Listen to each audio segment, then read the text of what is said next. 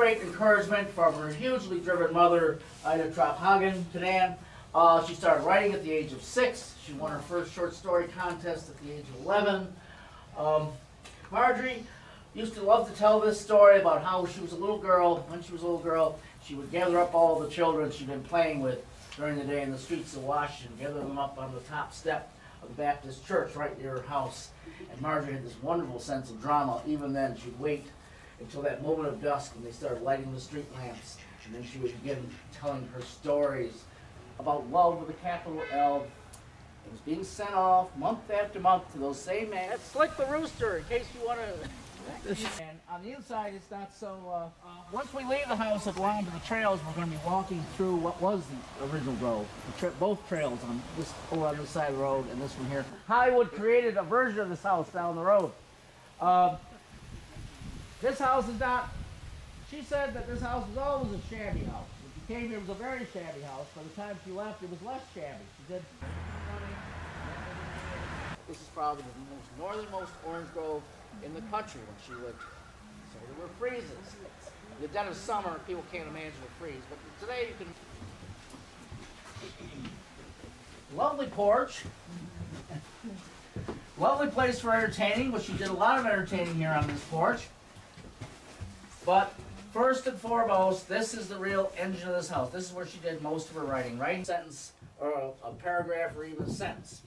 She once said to her friend, her neighbors knew very well, leaning forward with her feet bringing up the rear. They said, looked like a hen turkey on the run. She went out to her kitchen and got mixing bowls. And painted them white. Those were wooden mixing bowls. And hung them up under the lamps, under the bare bulbs. He had everything. He said saved everything up until then. He brought it all back and laid it out exactly as she had. When she first came was a problem here. First, because she had no money for buying liquor. And second, because the only liquor nearby, take a 5-gallon oak cask, a char on the inside, and put that raw corn liquor in there in about 8 or 10 months.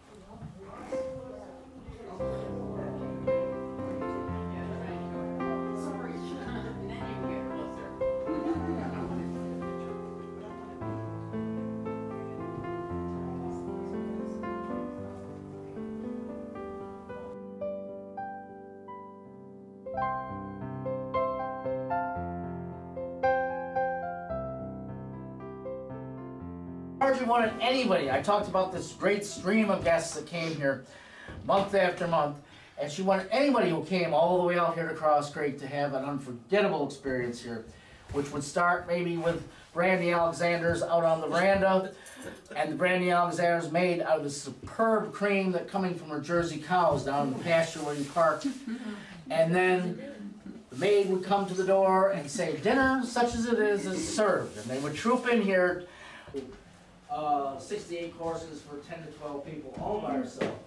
But when Marjorie first came here with Charles Rawlings, 1928, she was cooking for him and her 2 brothers-in-law on a stove just like this, and she called that the most miserable year of her life. This is a nice day to spend out here cooking, but most days, many days, or at least 6 months out of the year, this is a brutal place. Yeah. And we went to Marjorie one day, and she was prepared to stay in the tenant house because it was illegal for her. Hurston, I don't think it was Hurston. Yes, Florida's great, wonderful story about Florida and Hurston. Mark after the remarkable person, so sometimes he stepped off the Adrian, the attentive or the influence. So I said, I've never had to be like that. Wilder.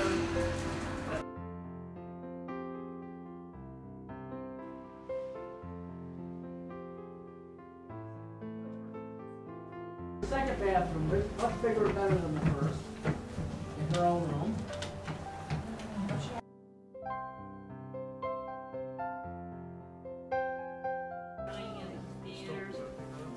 Well, I read the Yearling for the first time last year, and oh my gosh. There's 2 scenes I can't see. One is when his friend father went in 96. They're buried together all over the AM Cemetery outside of the house. 45 years. This is the ice. On a day like today, my week like kept her cream, milk down here, steady flow of cool water going on that. Perishables over here. Some of you might remember from Cross Creek the story of Racket the Cool. good and one evil. And she knew with Racket she got the evil twin. Because Racket could go through this house and open up any door or window. He'd quite often open up the window of her bedroom and come in, sleep, creep up, and for whatever reason, a hot afternoon, he liked nothing better than open up this door. Sometimes he'd crawl.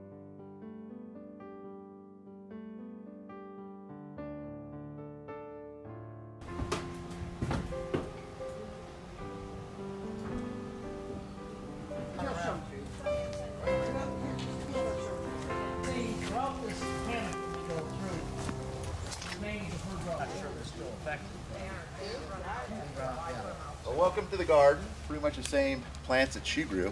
If you ever looked at Cross Creek, she does a pretty good job of describing all the different vegetables that she grew. So we basically work right off that list that she was growing. So a couple unique things we have in here.